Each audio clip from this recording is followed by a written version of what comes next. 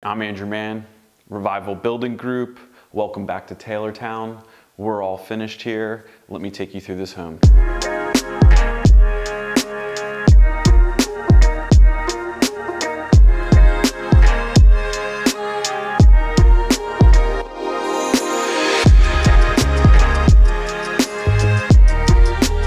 I absolutely love how this kitchen turned out. The natural cabinets with the silestone countertop, full height backsplash all the way to the ceiling. One of the cooler features of this home is behind the accent lighting are the actual outlets for the cabinets. Instead of having them in the wall here, we put them up underneath the cabinetry to kind of give the kitchen a little bit more of like a sleek vibe. The black kitchen faucet really stands out in this home with gold accents. Additionally, we talked about this in the last video, but we put a 3-step water filter underneath the sink tied to this faucet right here for fresh water, filtered through 3 different filters. I like to do that in almost all the projects now because the filter in your refrigerator is only one simple charcoal filter a lot of the times, maybe not even, and it's not really taking out those heavy sediments or minerals or metals or whatever are in your water. Hopefully it's not too bad. It's better than nothing, but this takes things a little bit further. Make sure your family's drinking clean water. Additionally, the sink here, we went with a sink with a whole range of cutting boards and tools that sit in this little groove right here. Typically, you see garbage disposals hooked up to a switch or maybe a switch underneath the cabinet. You got to open a cabinet or it's on the switch on the wall here. But I like to go with a air switch to turn the garbage disposal on. You line it up symmetrically with all the stuff on here. So rather than reaching for a switch while your hands are dripping, you just have this little button right here that's super sleek and matches the finishes on the soap dispenser and all the other water faucets. In addition to the backsplash and the under cabinet lights, a lot of these cabinets have like specific functions. A lot of people have, you know, iPads, kids' phones, your phones, computers, everything sitting on top of the countertop. So putting outlets in the back of the drawers is a really great way to get all the charging type apparatuses and technology into a drawer, plug it into the back, and that way you don't have that mess up on top of your countertops. Coming over to the range, standard 6-burner gas range, super powerful stuff. You gotta make sure your gas and everything in your house, the gas lines and the valves are all tied into the wall properly so that things like this can sit flush against the wall. Sometimes you'll go into houses where they didn't necessarily think about that and you'll see the range pulled off of the wall a little bit.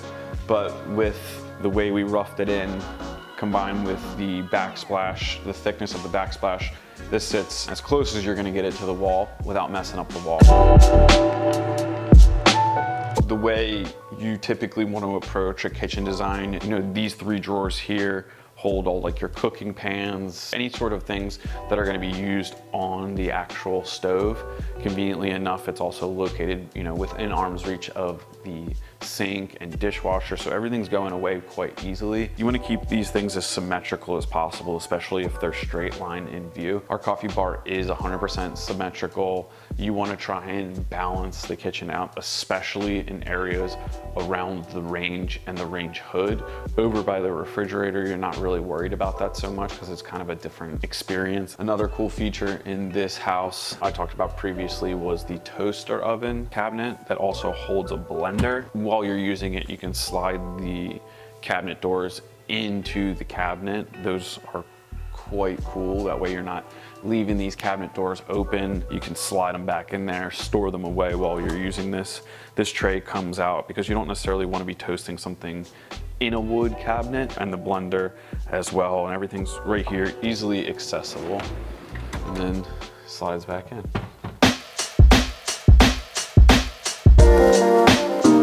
The kitchen, we have seating area, but we also have a kitchen table over here. It's not necessarily a traditional kitchen table in the sense that it's in a separate room.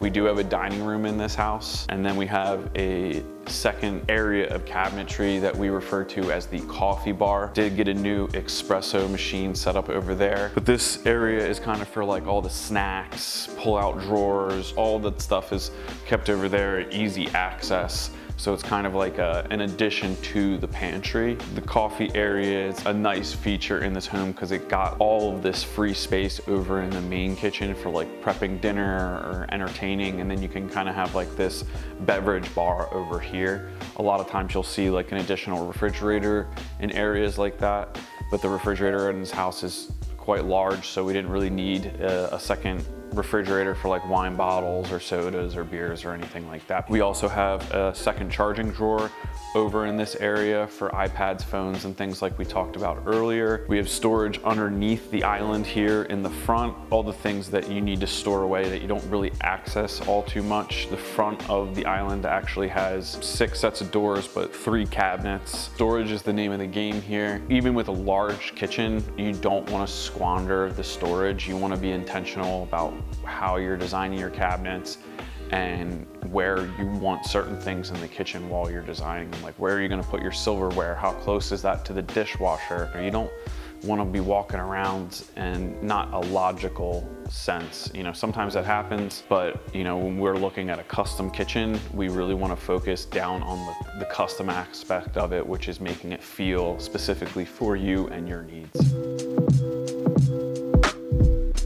Things to touch on in this room are the ARIA vents that we talked about in our last video. We enhanced the vents for, you know, 30 bucks. I think it's like $29.95 a vent.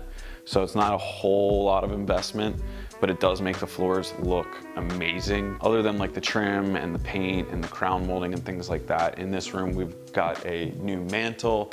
We also did the herringbone shiplap centered on the center of the fireplace behind the TV. Originally it was gonna be peppercorn, but that's like more of a grayish blue.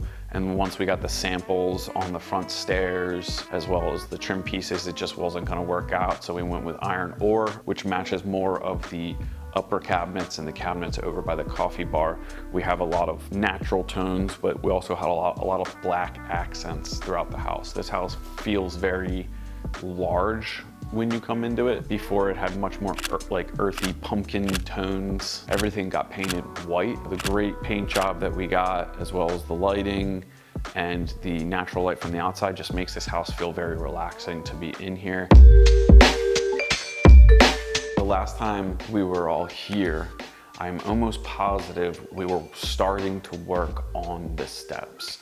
And the original intention was to stain the steps the same color as the floor. But once we sanded off the original stain and tried to sample the stain on the steps, the wood that the stairs is made out of and the wood that the floors are made out of, it just wasn't going to allow the stain on the stairs to ever look the way the floors are going to look.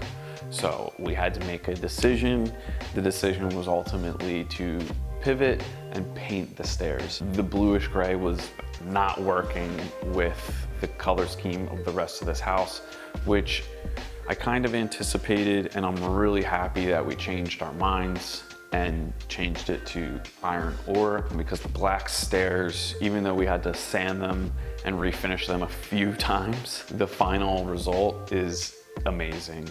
We also went with like the natural white oak railings and posts, and then the black like simple square rod balusters. Everything looks, you know, simple but also elegant at the same time. Gives it that kind of waterfall effect. It's the same piece of wood here, so the grain just matches and then just goes right down into the floor. Joe Teresi and his team did a great job refinishing the stairs a few different times until we got it right. So being that this is the first room that guests are going to see when they come in the house, it was really important for us to really get these stairs and all the trim around here really spot on. We added the boxes in the ceiling area or the upper wall area in this room, and it kind of gives us this very dynamic effect. Upgrading this room and the stairs and everything really came together quite nicely. And right off the bat, when you come into this house now, it's just kind of like, whoa, it looks great.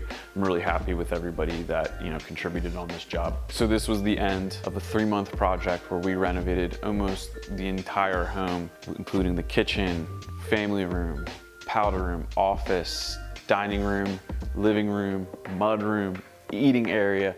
Everything in this house got touched with new trim, doors, paint, cabinetry, lighting, furniture, It's a completely new home. I am Andrew Mann.